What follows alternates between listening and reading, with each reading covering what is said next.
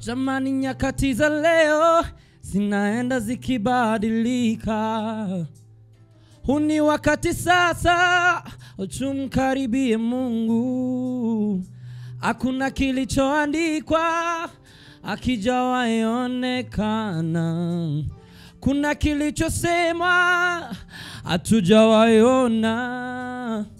Si wakati wa kulala na kulalamika, ni wakati wa kuomba tena na kufunga. Kila mtu alinde kile alichopewa, usijukanyang'anywa kile ulichopewa.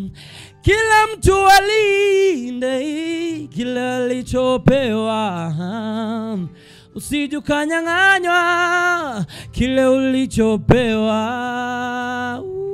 Tuvumilie, tutafika tu.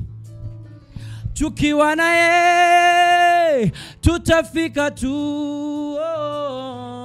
Tuvumilie, tutashinda tu. Tukiwa na Yesu tutafika tu.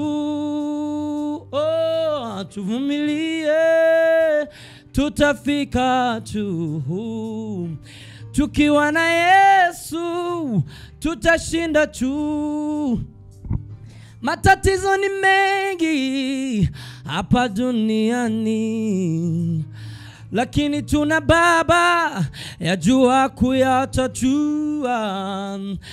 Akikubali hakuna wa kupinga, akikubariki hakuna wa kunyang'anya. Akikubali hakuna wa kupinga, akikubariki hakuna wa kunyang'anya. Tuvumilie, tutafika tu. Tukiwa na Yesu tutashinda tu. Tuvumilie, tutashinda tu. Tukiwa na Yesu tutafika tu. Mwenzangu, vumilia, utafika tu. Tukiwa na Yesu tutafika tu. Tuvumilie, tukiwa na Yesu tutashinda tu.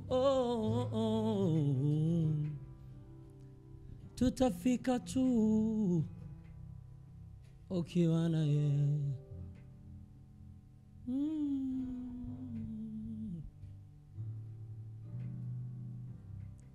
Oh God, we walk it out. God, we walk it out.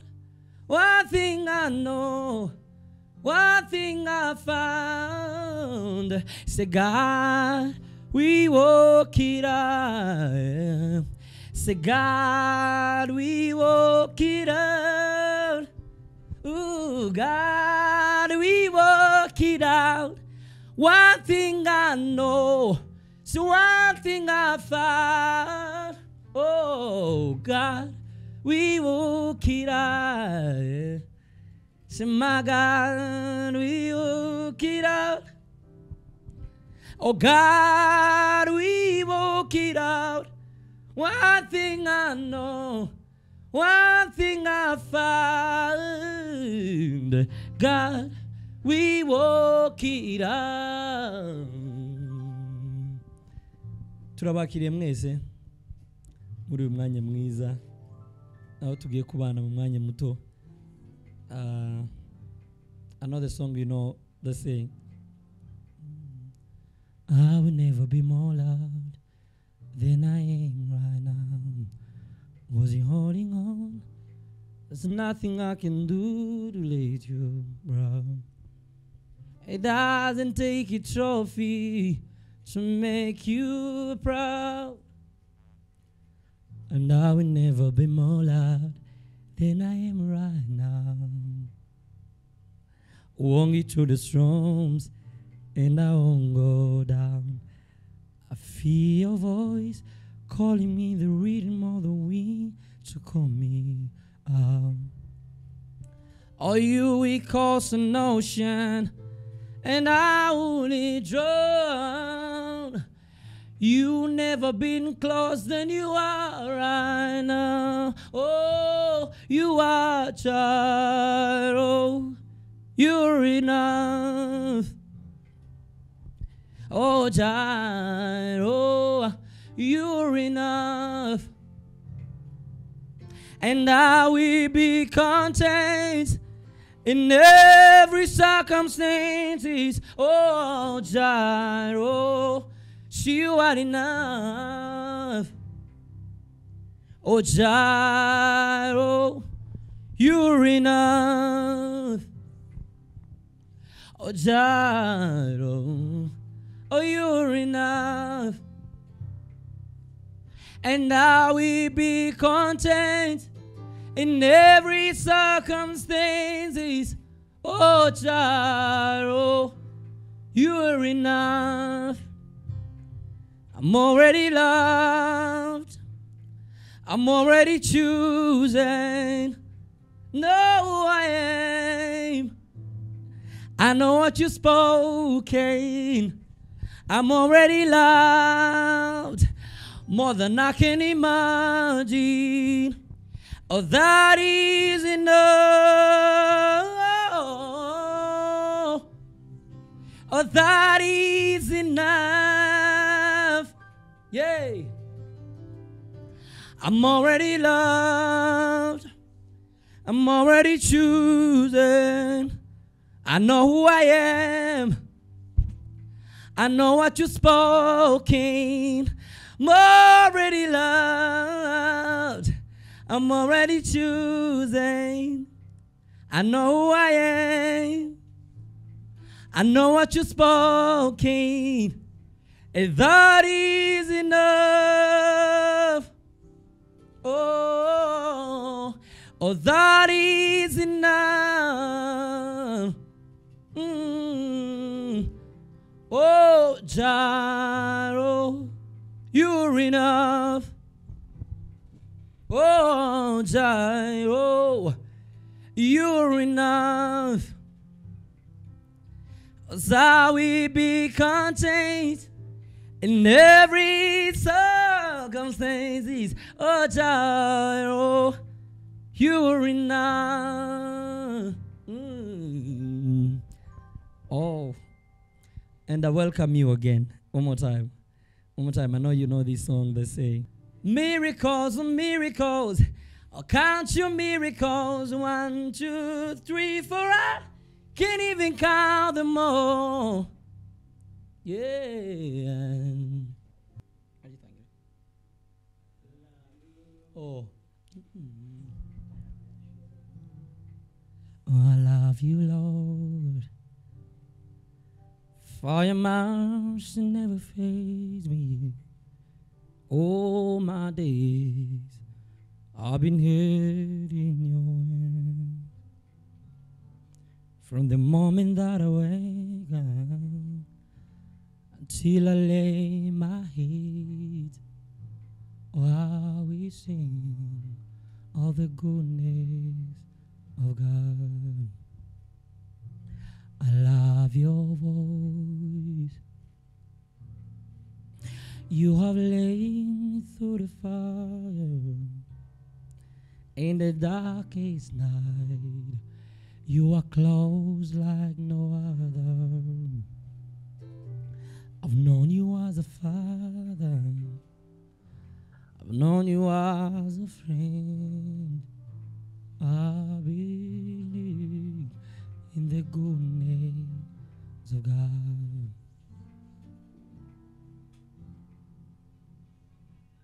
All my life you have been faithful. All my life you have been so, so good. In every breath that I am able, I will sing of the goodness of God. All my life you have been faithful. All my life you have been so good. In every breath that I am able, I will sing of the goodness of God. And I will sing of the goodness of God. I will sing of the goodness of God. God will make a way where seems to be no way. He walks in ways we cannot see. He will make a way for me. He will be my God. Just closely to his side. For love and strength for each day. He will make a way for me. He will make a way. Oh, God will make a way where seems to be no way. He walks in ways we cannot see.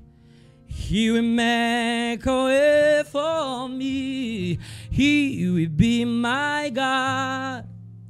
Draw me closely to his side. For love and strength for each day. He will make a way for me. He will make a way. Say it on mother tongue. Imana izashira inzira aho itabasha kubonwa, ikorera mu nzira utabasha kumenya, izajya inyobora iri bugufi bwanjye. Urukundo n'imbaraga bya buri munsi izajya inyobora, izajya inyobora. Be blessed. Wow. Dukomeje kubaha ikaze bakunzi ba Kwetu Talanta TV mu biganiro dukomeje kubagezaho, twizera ko muri benshi mukomeje kudukurikirana. Nkuko rero twabibemereye kubazanira abatumirwa batandukanye, uyu munsi turi kumwe n'undi mushitsi, umutumirwa ufite impano idasanzwe, mwabibonye, n'umunyempano ikomeye cyane. Reka rero mbere ko dutangira tubanze tumwakire muri studio zacu, yongera naturamutse kandi atwibwire, kandi si ubwa mbere ari muri izi studio zacu. Wese ubwa mbere, si ubwa kabiri, si ubwa gatatu, kandi si n'ubwa nyuma. Wese n'ubwa bwa nyuma gute. Ni karibu cyane. Asante cyane Imana Iguhe Umugisha. Ku bantu batanze aribo bwa mbere bambona, banyita Charles Mugabe. Asante. Charles Mugabe, karibu cyane muri studio za Kwetu Talanta. Asante kabisa. Abantu bajya bavuga ngo umuntu niwe wiyizi. Ushobora kukuvuga nkakuvuga uko utariko, ariko mu ncamake Charles Mugabe ni umuntu ki, akora iki, atuye he, yavukiye he? Okay, mu buryo wenda naje mu izina ry'icyo naje mu. Yego. Ya Charles ni umuririmbyi ukuramya indirimbo z'Imana, ukijijwe, utuye Nairobi muri uyu mwanya. Wavukiye mu gihugu cy'abaturanyi, ni umukongomani wavukiye mu Rwanda. Murakoze cyane Charles. Uyu munsi munakureba maze gukura, ufite ubwanwa. Sindashaka. Nicyo turi bukigereho. Ese ni ryari watangiye kuririmba? Sinakubesha ngo ni ryari natangiye kuririmba, kuko ibi nari impano yawe ugisangamo, usanga ubikora, ariko nyine wavuga ngo officiellement wenda ari nkigera hano muri Kenya nibwo natangiye kumva ko naririmba za 2018 2019 nibwo umuntu yumvishe yatangira yakora indirimbo ariko twabaga muri korali in fact mba muri prime natangiye kuririmba ndagira mikoro ya mbere nafashe iyo kuririmba nayifate ndi muri Hemani muri prime bwa mbere abe indirimbo narinjye bwa mbere ndayibuka ya ndayibuka ariko za 2019 2020 nyine nibwo umuntu ahise yumva yatangira gukora so imbere yo gukomeza iyo ndirimbo waririmbye umunsi wa mbere wayitunyurizaho gato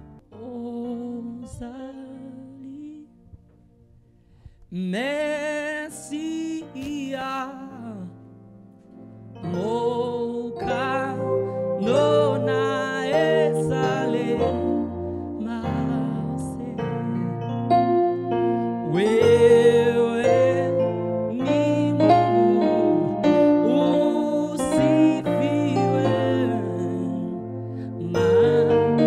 mapenzi yako yafanyike umunsi wa mbere wahereye muri urwo rurimi uririmbye rwa mbere n'uruhe niringaragara inarire pese narire gusubanye munini wumvise uhohotse guhera mu rurimi rutari urwabo umunsi wa mbere oyaga iyo erega lyrics aho ushobora no kuririmba indirimbo y'igihindu utawe upfa kuba gusasomye lyrics neza wabiririmbaga banyire ariko nyine nuko umuntu nyine arazi ubusobanuro bijyanye n'uburyo yabanze kubisoma ukabisobanukirwa in fact ndi mu Kongomani guhagarara kuri stage bwa mbere hari ukuntu umuntu abona ari abakristo baba bicaye hasi harimo n'abo muba muziranye wabifashe gute byakugendeye gute ndakubwiza ukuri ko mbere ko turirimba nta kintu nigeze numva kugeza amasaha yo kuririmba none nabaga ngende ndimo kurepeta gusa hari akandi karingana baza bashiramo hagati nanjye nguma karepeta ibintu byose byaciye mbere yo kuba nari mfite sinakubwira ngo ubyumve ariko nyine mpageze ndaririmba afite n'ubwoba uba wabirepesa icyumweru cyose ariko nyine ni rwa rugendo nyine umuntu aba atangiye hari akantu bajya bavuga ngo akarabyo kararabije mbese amateraniro yose yarangiye uturabyo bari twinshi ndaza hanja intoki imbe wari wumva ubwoba inzara zikaza zikurya naho ngaho nari meze kuzabona abandi baratekanye ariko ngewe nyuma se uvuye kuri stage hari abaje kugufelicita feedback yari imeze gute bwari ubwa mbere abantu baramfelicite cyane ati wow kumbe waruzi waruzi kuririmba ukomereza aho kabisa uziringara umutima ati cyo kubwira nijya kuririmba warindushije nje bazuririmba ariko nyine bakamfelicita cyane ko hari no muri church yacu muri prima ari ubwa mbere ababyibuka na president arabyibuka president wa Hemani niyo wanyereje iyo ndirimbo bwa mbere ngo nyige Imana zahiririmba hanyuma urakomeza urugendo rwagenze gute kugeza ubwo uyu munsi uri kuri za televiziyo abantu benshi bakubona mbese umaze kuba umusitari ndakomeza nyine no gukomeza ugakopera abandi ujya ukomeza ukaririmba ukarima muri korali ariko nyine ka kantu ko kuvuga ati ngenda ndashaka kuba umuhanzi nzaba umuhanzi ufite n'amasezerano nicyo umuntu aba ari kugenderaho kinini ufite amasezerano y'uko bizakunda noneho ukarepeta ibintu nk'ibyo ngibyo mpaka igihe nyine igihe cyabyo kigiye sinakubwira ngo ni effort nyinshi umuntu aba yarashizemo ahubwo gusa ni ukurespectinga the process yaragiye nyine iraba bigeze baguhanurira ko uzaba umuhanzi ku giti cawe uvuze akantu ngo ufite isezerano hari isezerano uryamanye yuko umunsi muzaha cyane mama yarazaga akabimbwira aho mama yaraguhanuriye mama yarazaga akambwira ngo twagiye gusenga bavuga gutya na gutya najya ahandi hantu nahura n'umuntu akambwira ati witwinuye Imana yakuntumye ibintu nk'ibyo ngibyo nyine noneho iyo ufite n'amasezerano uvuga ati byararangiye ngomba kubikora hari ukuntu iyo bavuze umuririmbyi mu ikanisa hari ukuntu abaririmbyi baba biyumva nk'aho bari hejuru y'abandi mu makanisa menshi iyo bavuze ngo umuririmbyi ni umuntu nyine uba uri kubera ko ako kantu gakunze kuza mu baririmbyi akantu ka kiburi sinabaririmbyi gusa abantu bose umuntu wese urusha abandi ikintu ahantu muri groupe iyo atari umuntu wenda muri karagitere ziwe uri hambo uko abantu baguma kwa kundi bajya babaza kuvuga ngo kubutiza satani iyo bahora bagusifu bikoze neza kasitani nakoza kakongora akakubwira ati siko nyine utwika ibintu nk'ibyo ngibyo ariko nyine bijya bigenda bishira bijyanye n'uburyo Imana n'umwuka wera bigenda bikumara iyo kiburi ukagenda umenya yuko impano si yawe kuko ntago wakwiririmbira wenyine n'iy'abandi ariko wakunda kuba ku bantu bose umuntu wese uzi ko yaba arushije abantu mu kintu bahuriyemo apana mu kindi kintu bataye mu bintu bahuriyemo ariko ga nuko utamenya kubera ko nabo bageze mu kintu bazi nawe wakwicara nabo bakagira icyo kiburi niba ari ukurushanya ariko bikunda kubaho ku bantu benshi urabyumva rimwe na rimwe ariko Satani ukongorera umwuka akakubwira ati apana. None se abantu bazareke nubikora neza bazareke kukubwira ngo wadufashije wabikoze neza? Oya iboga ikibazo sibo nyire kubibwiye bibiri avuga ngo erega ngo ibitujyamo ibyo turya sibyo bitwanduza ahubwo ibituvamo twebwe ngewe mo imbere ninjye wiyanduza ntago rwambwiye ngo wakoze ahubwo muri ngewe niho havamo ubundi bwabwibone bwo gufata kiriya kintu nkumva nyine ndi special ndishobora ko bamaze kubikubwira kandi abatari bake yuko ujya byakira gute ibyo bima courage courage sana kabisa ntabwo bikubita ku gituza ngo Satani niyo nabemeje rimwe na rimwe turi abantu rimwe umuntu akubwira ati watwitse kuva ati natwitse ariko wageri imbere hariya ngira na bro dukunda kuganira cyane niwe ukunda kuma courage buri gihe imbonaho no kumushimira namusuhuza ibyinshi niwe nico ni ikintu ciza hari igihe abantu bavukana batemerana ariko kuba ufite umuntu muvukana ukubwira ngo komeza nico ni ikintu ciza uretse n'ibyo aranashora uretse n'ibyo inama ashiramo ubushobozi bwe aranganiriza arakanukamo umunsi umwe yambwiye ati nyuma ya byose abantu bagukomeye amashi bagushimiye aturiwe ati ya makosa ugira nayawe twatumisite kuba ufite mu rugo mbega muri make bariya nyine ntibakuzi nyuma ya byose kandi ntibitangaje yuko no mu minsi mike bashobora babikora nabi tuba yamashi bakaguhinduka bakagukoba bakagukoba bitandukanye nuko bari bakugize all in all at the end of the day abari wowe mbana n'aya makosa yawe nibijya bikunanira inama mistake ugira n'utwaho ukora urwana natwe buri munsi kugira ngo tuve ni wewe kandi umwanya munini umuntu ahomara ari wenyine umwanya munini ahomara ari wenyine ese Charles Mugabe waba ufite indirimbo zawe cyangwa uracasubira mu iz'abandi gusa? ndazifite zanjye iyi ndirimbo ivuga ngo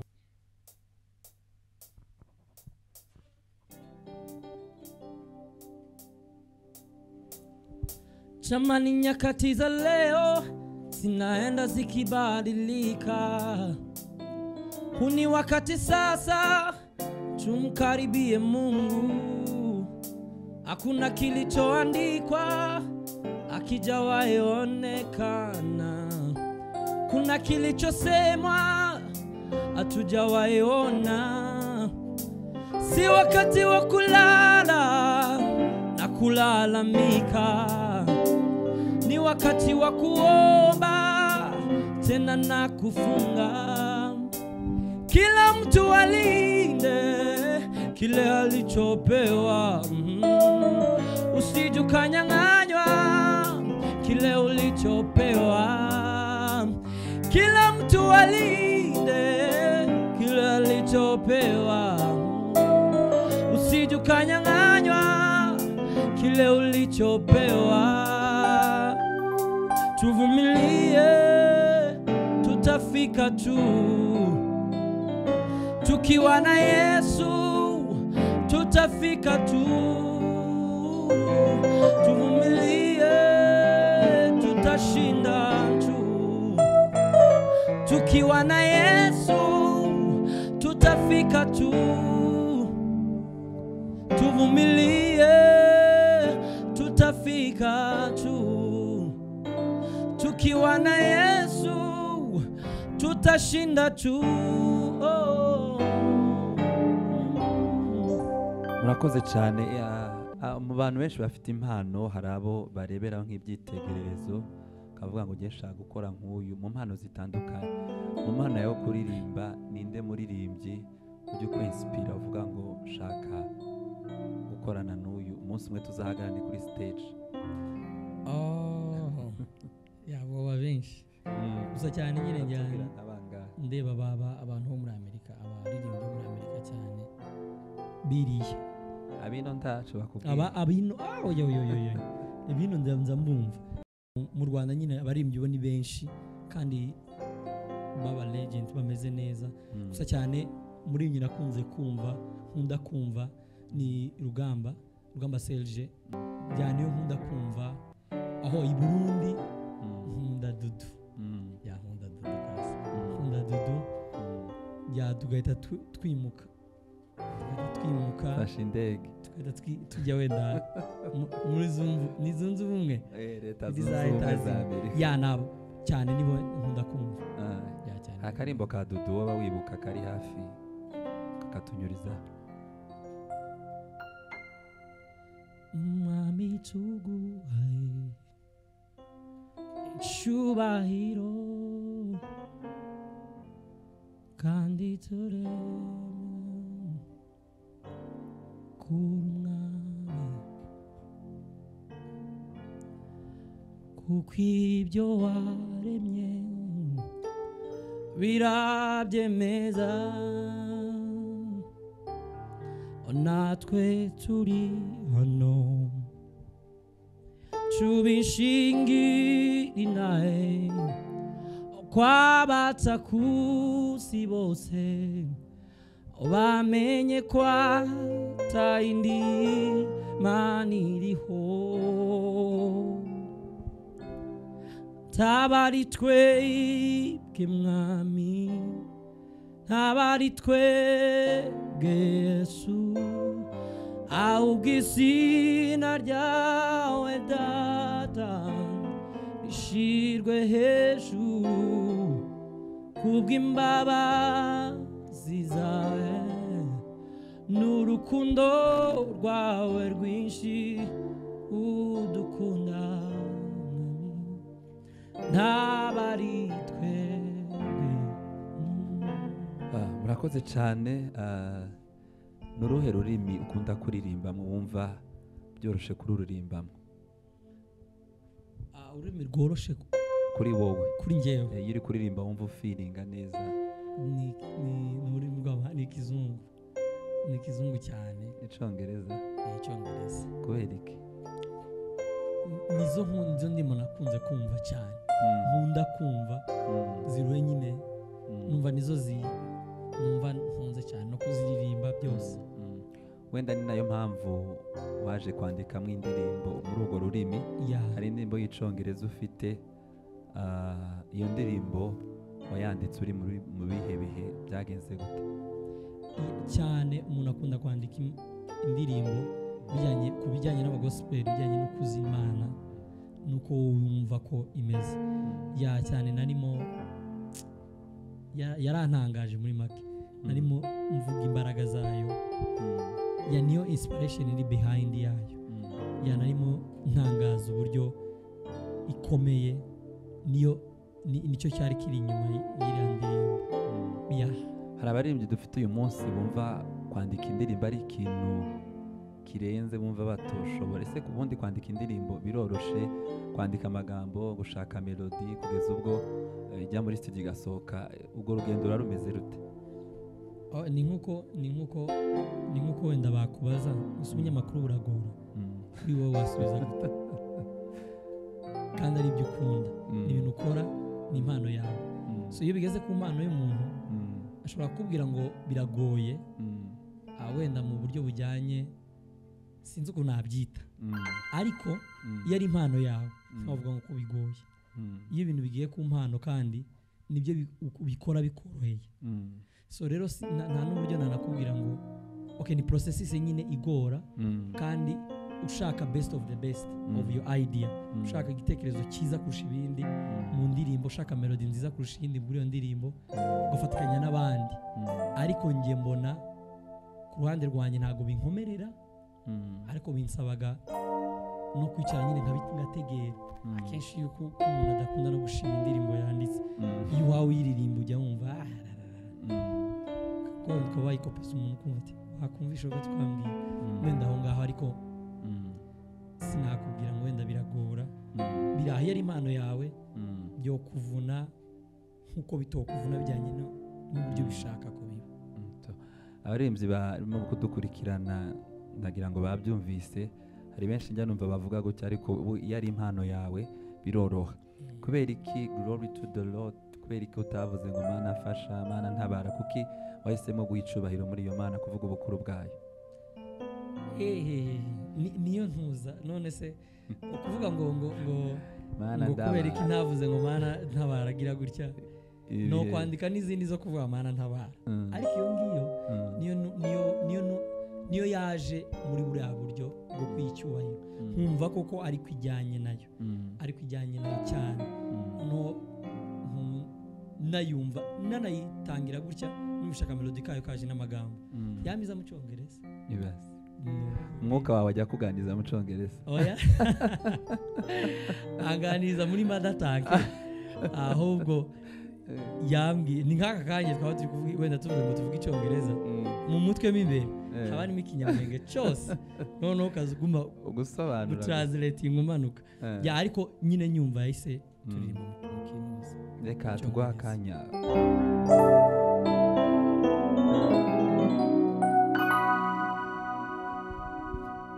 Glory to the Lord, whose dreaming never end.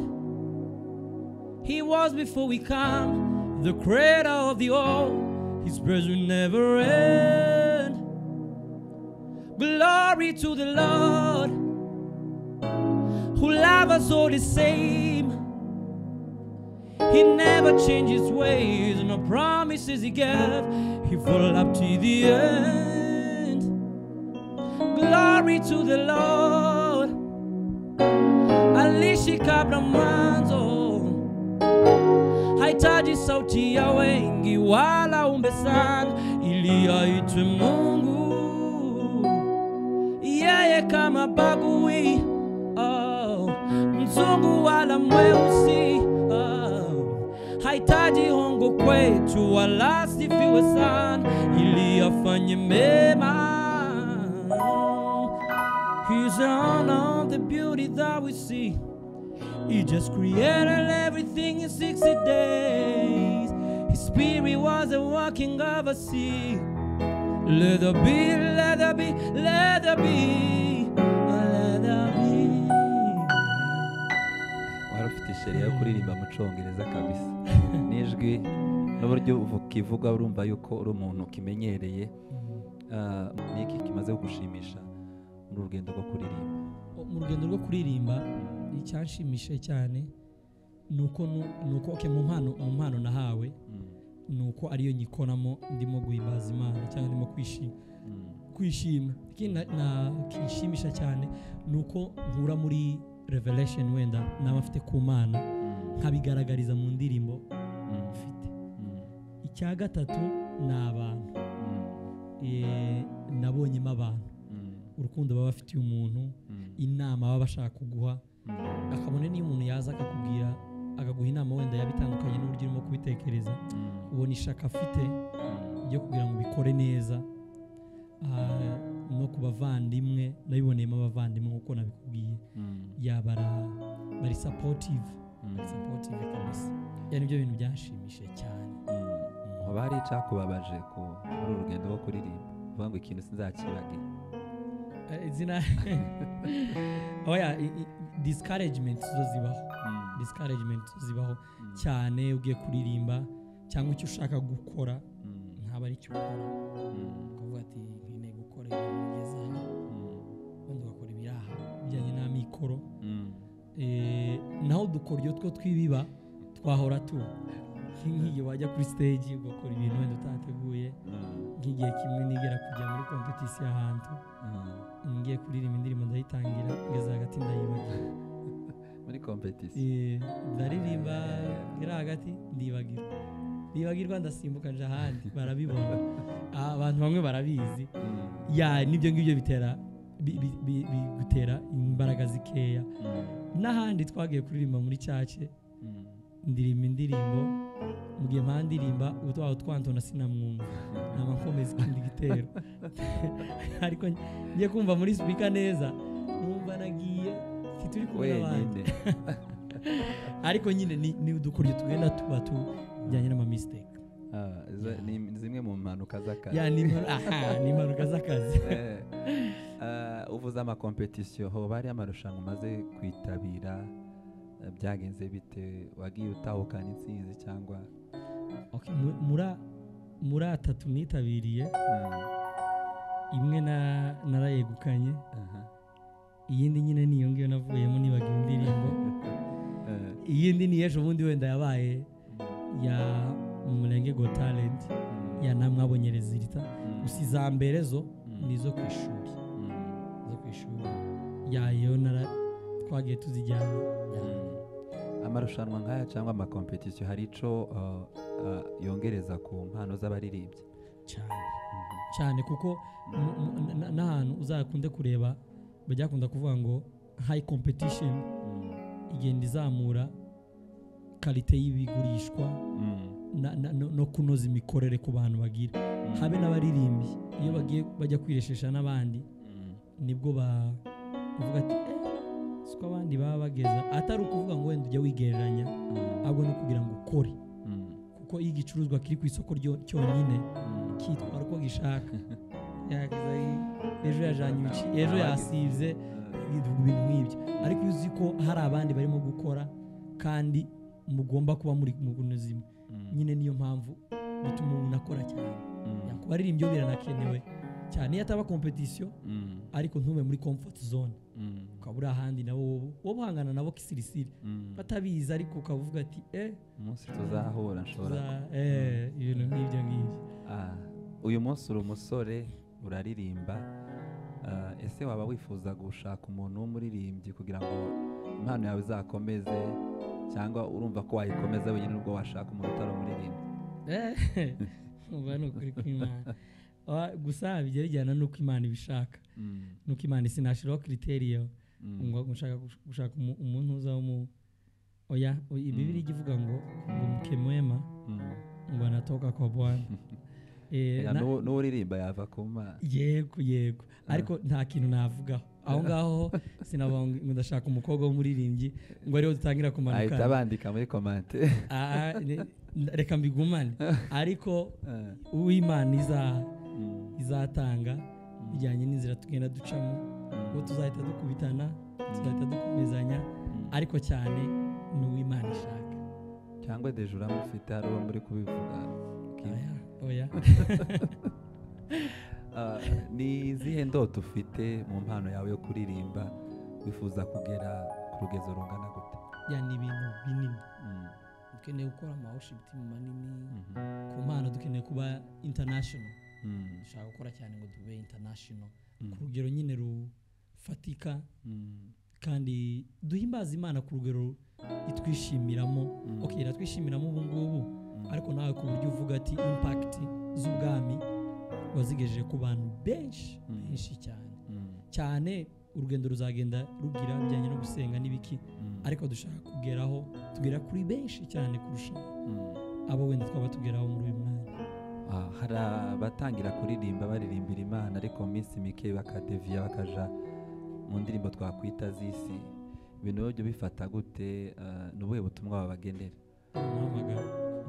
umuhamagaro uruta ibindi bintu so iyo umuntu rero wenda ataye umuhamagaro wenda biri kivuga ngo mwereka abandi bajya bava mu masezerano nta mpamvu uwo nguwo kugwa bibaho cyangwa se kuva mu byo wakagombye gukora ni benshi babikora hari n'ababwiriza nabo babivamo bakajya ariko ku bijyanye n'abaririmbyi akenshi bikunda kuba ari uko bitewe n'ibyo yari expecting ku bantu kandi iyi mpano ntabwo ari iy'umuntu n'umwe ni iy'Imana kandi no kwamamara kwayo siyo nsinzi yayo oya kuba yaba umusitari ntabwo ariyo nsinzi y'Imana tugira.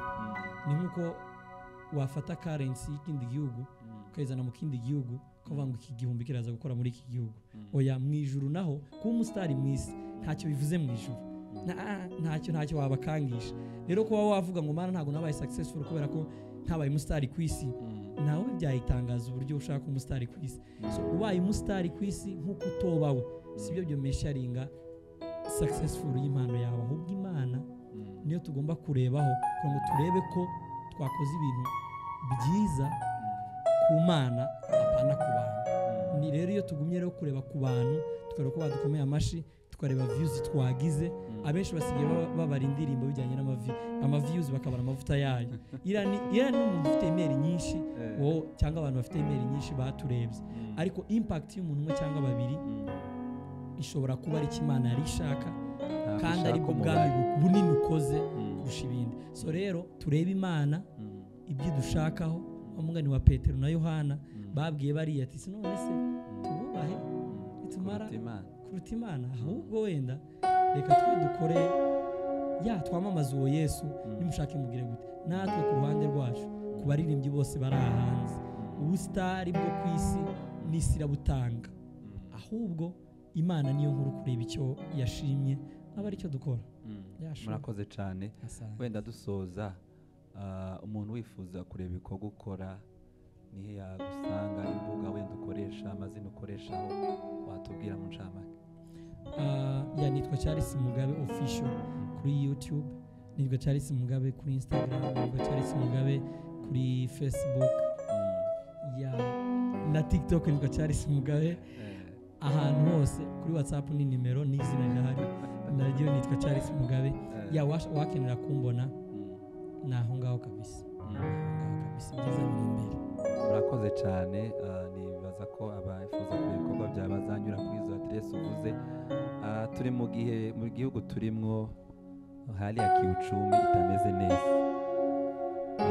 Tugiye kuguha akanya niba ukomporeza indirimbo hano yo guhumuriza abantu ku bijyanye na ucumbi, abantu bari kunyura mu bintu ubukene muri iki gihe, amafaranga yarabuze, abantu ibiki, noneho uzana indirimbo uhumuriza abantu bari muri ico gihe, wenda babuze amafaranga yo kwishura inzu, abana babirukanye, utange ibyizigiro kuri abo bantu wenda barimo kudukurikirana bari muri ico gihe.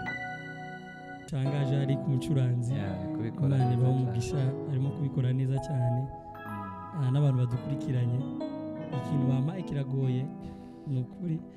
Umwuka aragufasha, niba biza mu Congereza, niba biza mu Giswahili, ariko Mana yanjye uburyo ntari mbyiteguye.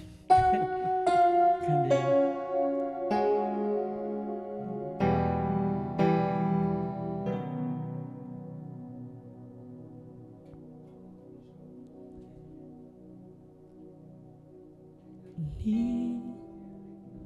kirabura kiranga kwe gerageza niyo kaba karefure basi, niyo kaba karefure gusa.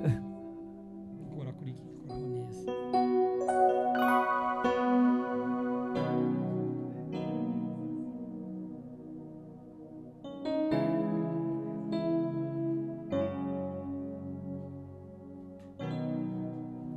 Trust in the Lord of all your days. Don't worry about tomorrow, 'cause He knows what we need. He cares what we want. You trust in the Lord all the time. Oh, trust in the Lord all your days. Don't worry about tomorrow. I forgot another thing. Wow. Yeah, something like that. Oya birimo ubikoze neza cyane. Biringira Imana, nibagira ubwoba kubw'ejo. Bakunzi ba Kwetu Talanta TV, ni kuri ayo magambo meza dusoreje ikiganiro cyacu, twari kumwe n'umutumirwa. Reka tugushimire cyane ku kanya watanze ukaza kubana natwe, ukaganiriza abadukurikiye nizeye ko bakuyemo ibitari bike. Wakoze cyane Bwana Mugabe kuza muri studio zacu. Asante namwe Imana Iguhe Umugisha. Dusoza gutya tuvuga ngo Bwana kwako na kila jibu la kila swali la moyoni, akili yangu ifikapo mwisho, wewe ndipo unaanzia. Bwana kwako na kila jibu la kila swali la moyoni,